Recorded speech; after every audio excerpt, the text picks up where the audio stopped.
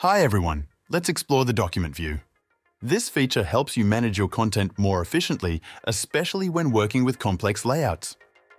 The document view acts like a table of contents for your page.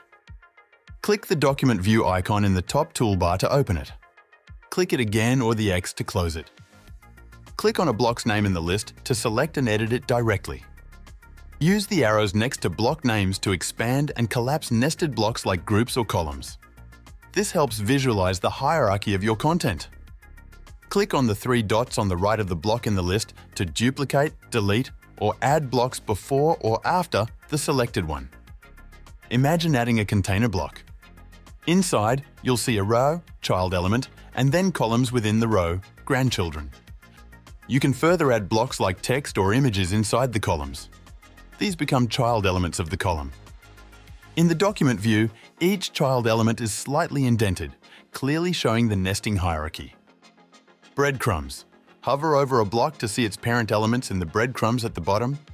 Clicking a block highlights its parent chain in the breadcrumbs. Blocks added next to each other, like an image and text block in the same column, are considered siblings. They share the same parent, the column, but are not directly nested within each other. Styling in maxi blocks. Begin by clicking on the maxi icon on the main toolbar of your WordPress dashboard. Next, let's click on the Style Cards button. This is where we can adjust all the visual aspects of the site's components. If this is your first time customizing, you'll need to create a new style card. Click on the Customize Card button and give your style card a name.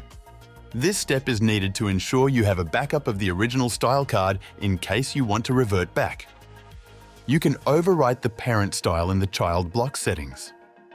The document view offers a powerful way to manage complex layouts, navigate content, and customize individual blocks in WordPress. By understanding child elements, nesting, and styling options, you can create well-organized and visually appealing content. Don't forget to like and subscribe for more WordPress tips and tricks.